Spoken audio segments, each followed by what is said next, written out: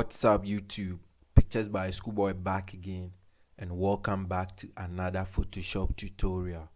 So in today's video we have this amazing beautiful picture right here, and we are going to retouch this image to make it look as professional as possible.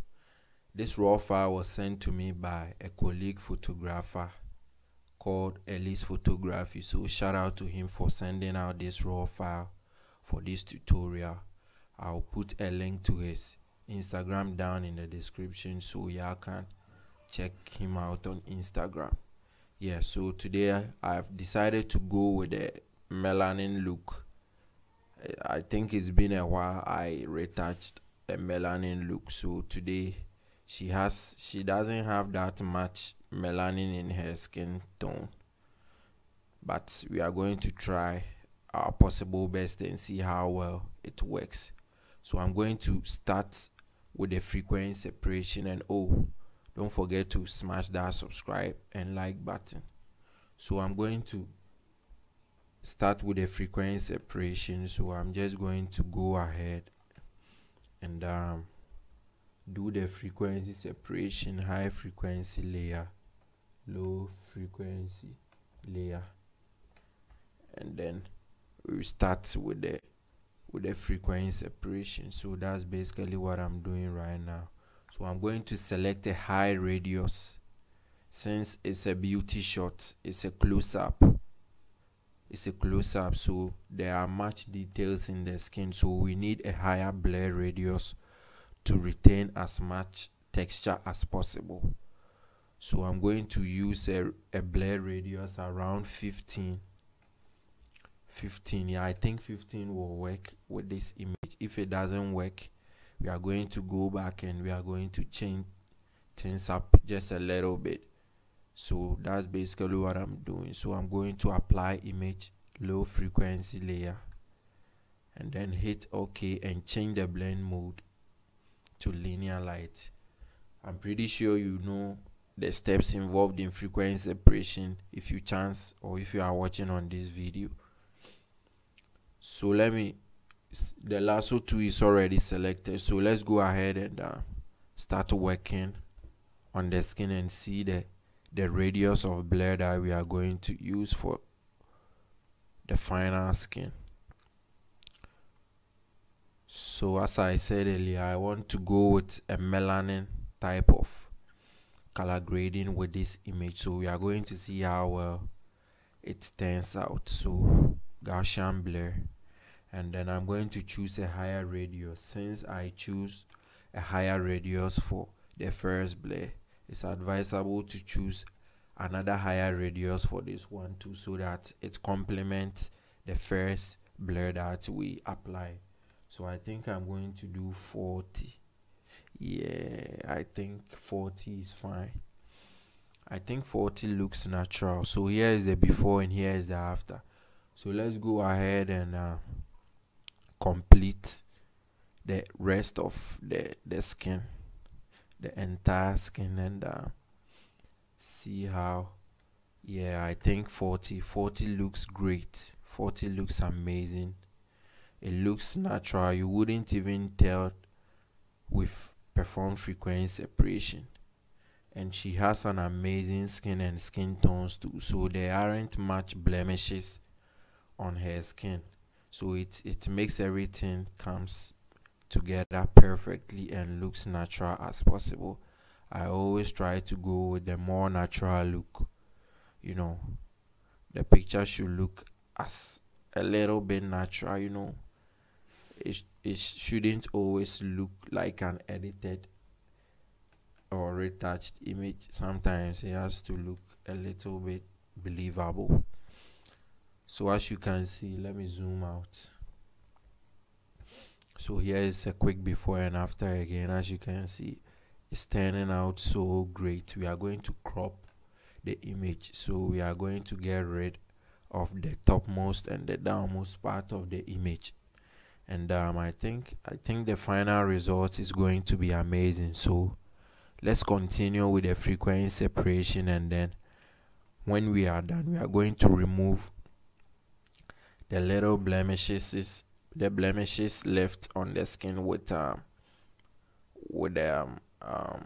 do we call it, the clone stamp tool, and then we'll continue from there. So I think I'm done with the face. I think it's left with the nose. So let's see what we can do right here.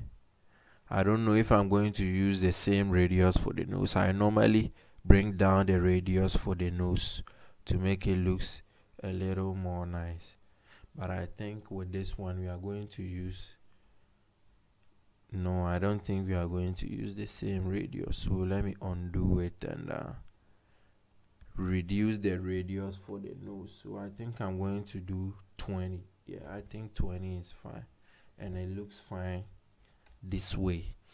So here's another before and after. So the next thing that we are going to do is to select the high frequency layer and select the clone stamp tool. So let me check if my eyes and white teeth action is there, because we are going to use that action also. I have a link to everything down in the description.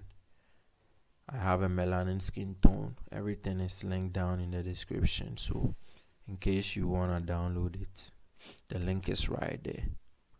So I'm going to increase the brush size just about here, and I'll sample an area and then I'll clone, just as always. You sample and then you clone, you sample and then you clone.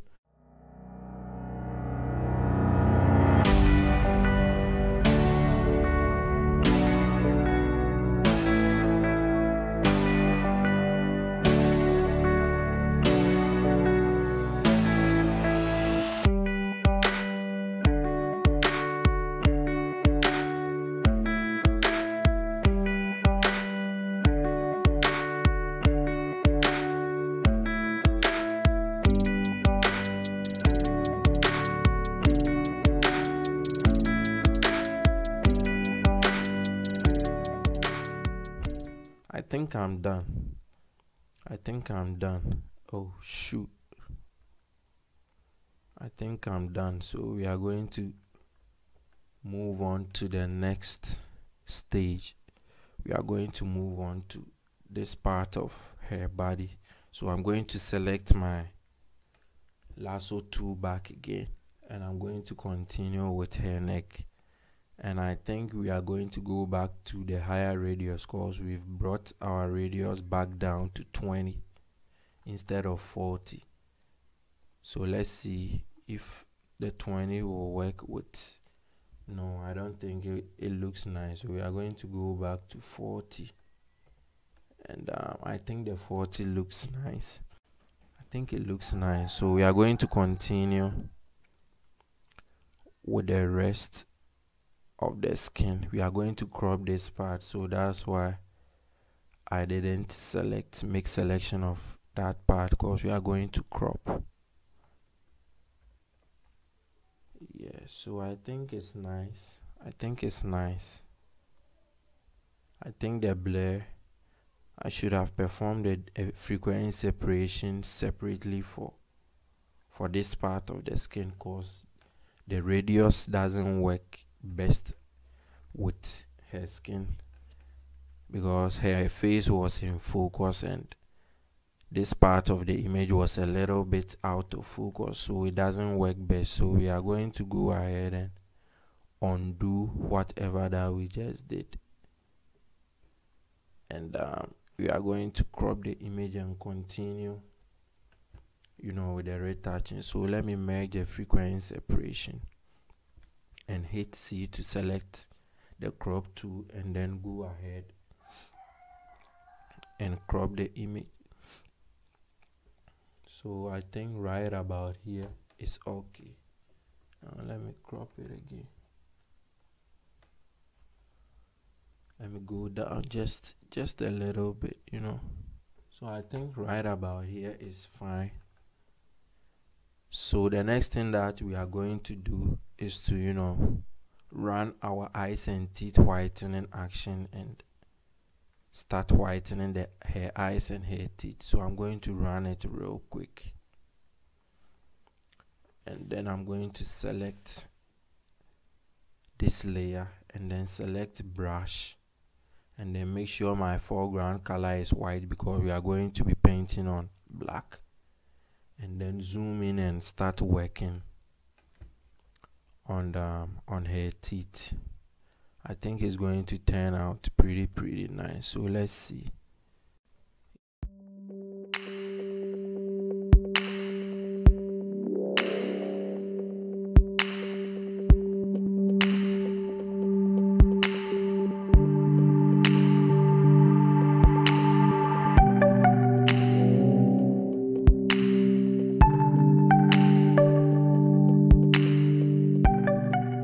So I'm going to bring down the opacity to, let's say, 75. I think 75 is okay. So here is a before and after, and as you can see, it looks amazing. So I'm going to merge these layers, and I'm going to perform the frequency separation again on her chest because it needs a different radius. The radius that we used for the face wasn't the good radius for the rest of the skin, so it didn't work well. So we have to redo that separately. So I'm going to go ahead and finish with this part of the skin. It won't take long, and I'll get back to you guys on the color grading. Don't click off the video, stay tuned.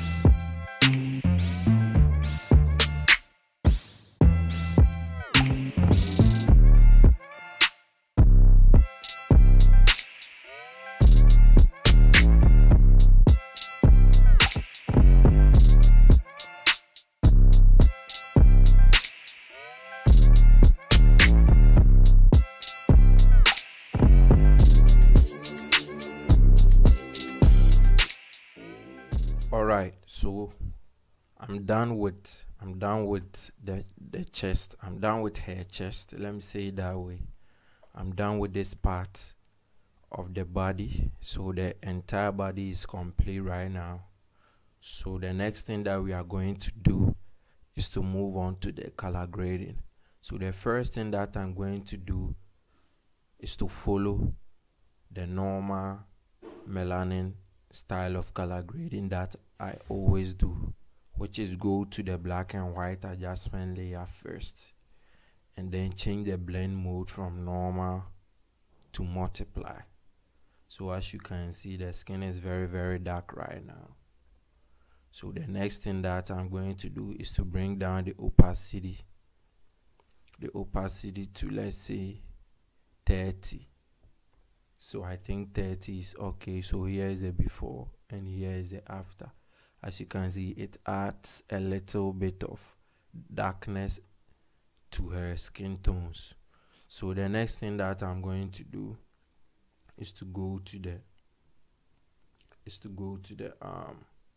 the photo filter, and then choose a filter that complements her skin tones well. So we are going to start with the warming filter and go through all these filters and see the one which looks best on the image. So I'm going to move down the scroll button on my mouse just to circle through. As you can see, this is how the cooling filters looks on the image, and I don't want to go with a cold kind of look.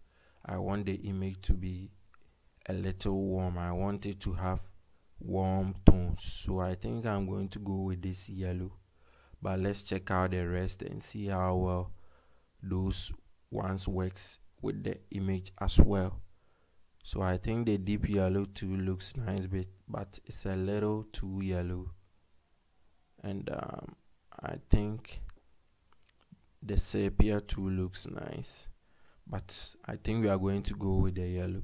Yeah, so here is the before and here is the after. Before and after. So let me zoom out just a little bit. Here is before and here is the after. Before and after. So the next thing that we are going to do is to select the curves adjustment layer and add more depth to the shadows. So we are going to hold Alt, or you can just drag it and look at it this way. But if you really want to see how it's affecting the image, you hold Alt and then you click and then drag. So you start to see this. So as you can see, but I'm just going to leave that and drag it this way. I think I see it nice this way. Yeah, so I think I'm going to leave it on 5. I think 5 looks nice. So here is the before and here is the after. All right, so the next thing that we are going to do is to go to the selective color adjustment layer and play with the reds just a little bit. As you can see, the skin tones contains the reds, so we are going to see how much of yellows we should add and how much of reds we should add. So I'm going to zoom in just a little bit. So I think it's nice to add just a little bit of yellows. I think +6 is okay, and with the reds too, just open up the cyan a little bit. I think around 20 is okay. So here is the before and here is the after. Alright, so the next step that we are going to take is to go to the color balance and try to balance the colors of the shadows, midtones and highlights. So we are going to start with the shadows as always and see how we can, yeah. So I think 5 is okay. As I said earlier, I want to go with a more warm tone to the skin tone, so everything that we are doing is channeled towards warm or anything red. So let's see. If I add a little bit blues to it, looks nice, but I think I'm going to add more yellows to make it look more warm. So I think +4 is okay. It's okay for -6 is okay for the yellows. Here is a quick before and after. As you can see, it has taken the image to a different level. So here is a before and after of what we've done so far. Before and after. So the next thing that I'm going to do is to go to the highlights, being the background, and these parts, and see what colors we should add at that area too. So I think I'm going to add just a little bit of cyan. I think -2 or -3 is okay, and I'm going to see if we are going to add blues. Yeah, just a little bit of blues to make the highlights pop up a little bit. So I think +30 is fine for the highlight. So this is how it looks now, and then we are going to move on to the midtones. Bear in mind the midtones affect the entire colors of the image, since the midtones lies between the highlights and the shadows. So you have to be very careful with the midtones. So we might even leave it blank like that, but let's just play with it a little bit and get a little bit context as to how it can make the image turn out. So I think at this point the reds are a little bit too much, so I'm just going to leave it at plus 2. I think plus 2 is fine, and I'm gonna count to the blues and see if I should add just a little bit of blues or more yellows. But I think I'm going to add just a little bit of blues, just a little bit. So I think plus 2 is okay, and then we are done. So here is the before of the color balance, and here is the after, before and after. So let's put all this into one folder. Control G and zoom out just a little bit, and here is the before and here is the after, before and after. So as you can see, it turned out pretty nice in my opinion, before and after. I think it wasn't that melanish, but at least we had some cool warm tones in there, and the skin kind of looks a little bit goldish, but it looks nice. It's pretty nice. So here is another before and after. So that will be the end of today's video. I hope you enjoyed this video very well and learned something new. As always, a link to my melanin skin tone and some few other actions is always down in the description box below, so make sure you go there and download my melanin skin tone lat and try it out on your images and see if it works with them. But that will be the end. Make sure you subscribe to my channel if you are new. Smash the like button if you enjoyed this video, and I'll see you guys in the next one. Peace.